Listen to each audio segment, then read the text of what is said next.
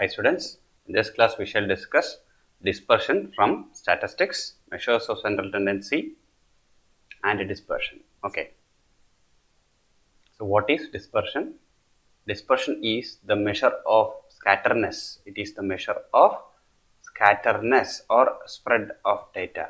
Dispersion is the measure of scatterness or spread of data. Here we try to measure how scattered the data is from some point. Okay, this point is usually the mean or the median. Okay, the measure of central tendency. Okay, so but why do we measure this?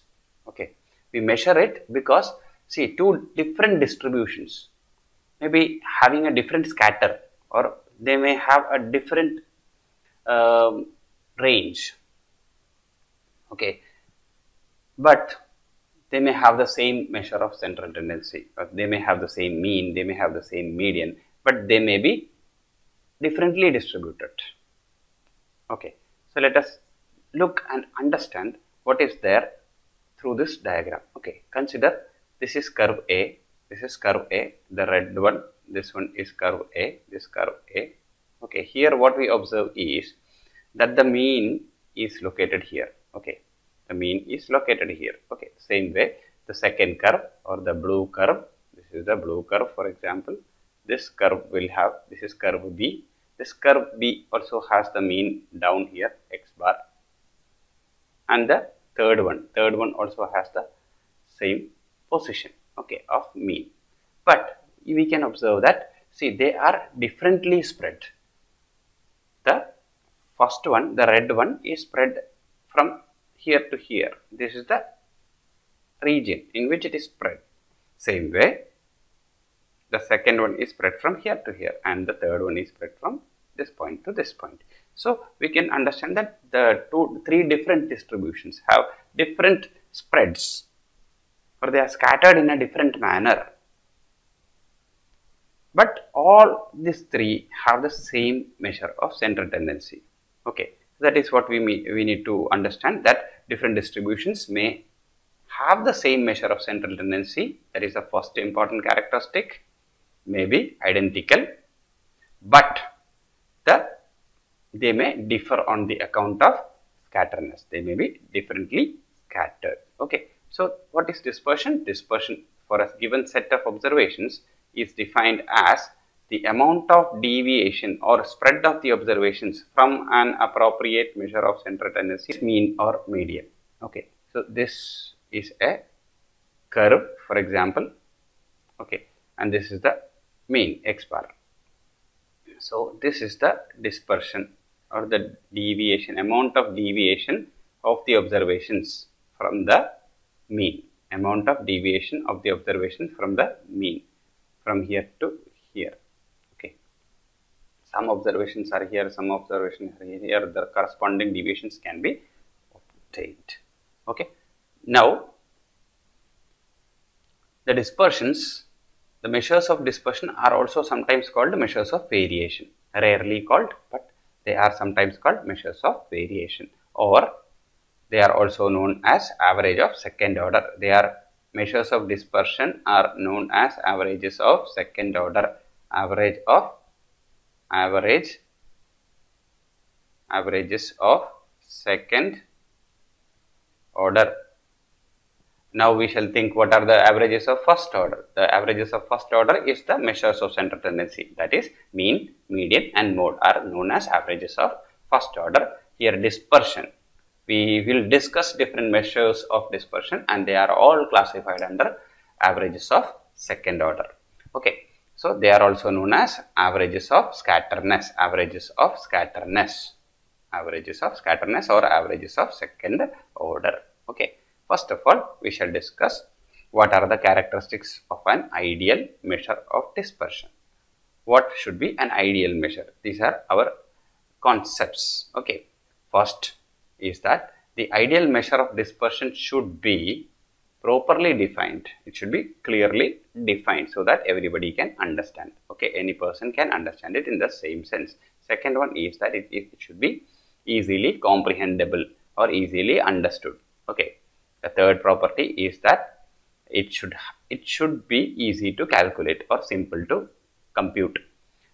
Then it should be based on all the observations. These are ideal characteristics. Okay, it may not be applicable or it may not be satisfied by each and every type of dispersion, each and every measure, but we try to settle down with some or most of the characteristics. Okay, then it should be unaffected by sampling fluctuations, and it should be further usable in case of mathematical treatment, or it should be further usable in some other applications. Okay, the characteristics of an ideal measure of dispersion are that it should be properly defined, it should be easy to comprehend, it should be simple to compute, it should be based on all the observations, it should be unaffected by sampling fluctuations.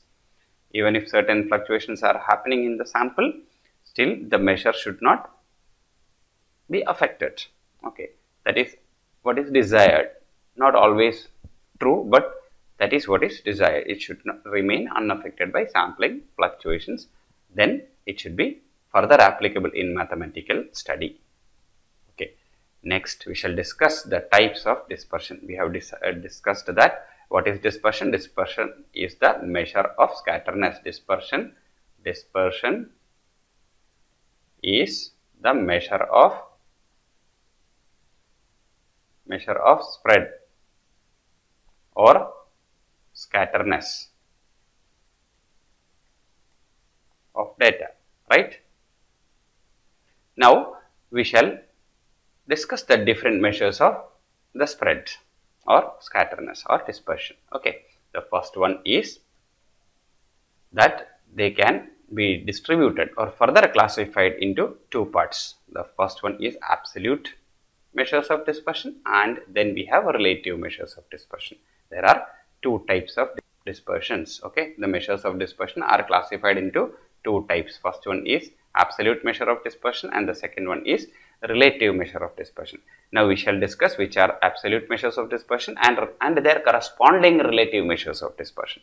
Okay, the first measure of dispersion is absolute measure is range, and range we know that it is range is defined as R is equal to the highest observation or the highest value minus the smallest value in the given data set. Okay, the largest value minus the smallest value, the largest value minus the smallest value, and the corresponding relative measure of dispersion is given as is known as the coefficient of range. Okay, next we shall discuss the second absolute measure, which is mean deviation, and the corresponding one is called coefficient of mean deviation. Then we have standard deviation, and the corresponding relative measure is coefficient of standard deviation, or what we call it as the coefficient of variation. Okay, fourth one is quartile deviation. Here we have the relative measure corresponding to quartile deviation as the coefficient of quartile deviation. Okay, these are the different measures of dispersion. Absolute measures of dispersion are range, mean deviation, standard deviation and quartile deviation. The relative measure corresponding to range is coefficient of range. The relative measure of dispersion or relative measure of dispersion to mean deviation is coefficient of mean deviation. Okay, the corresponding measure of standard deviation is coefficient of variation or CV. Okay, range is denoted as R, mean deviation is MD, about some mean or median. Okay, we shall discuss this each one of them in detail separate video. Okay, range will be discussed in a separate video, mean deviation will be discussed in a separate one, and standard deviation will be discussed in a separate one. Same way, quartile deviation also will be discussed in a separate video. This is QD, quartile deviation. Okay, standard deviation is SD or sigma. Coefficient of variation is CV. So this is what we need to understand in this chapter or this video. Now we shall discuss what are the differences between absolute measure of dispersion and relative measures of dispersion. Okay. Now of dispersion.